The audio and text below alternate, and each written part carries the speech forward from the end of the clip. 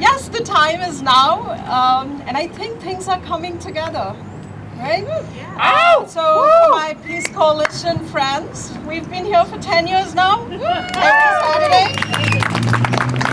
This is the war economy. This is very much the war economy.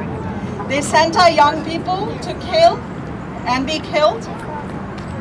They invested in this financial speculations and scam, hurt our insurance, our pensions, and they declared bankruptcy, right? That's what the state did. It declared bankruptcy and said, we don't have money anymore to put into your education, to educate your young people, to take care of you, to take care of the elderly. And that's the right the university wants. It wants to declare financial exigency, as they call it. They want to declare bankruptcy without the unions having a right to hold them accountable. And that's what we're fighting for.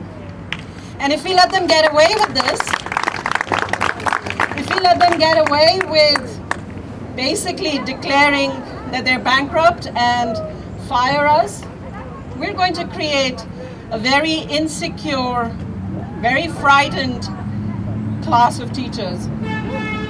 We're going to compete with each other. We're going to be frightened to stand up. We're not going to produce people like Dave Gilbert, who's here right now today, and who challenged the Toyota corporation. We're not going to be able to talk about media conglomeration and all of the media propaganda that we're fed. And we're going to create a generation who does not understand its place in the global economy. And that's the plan. It's to keep feeding this war economy with a generation that is ready to go kill and get killed.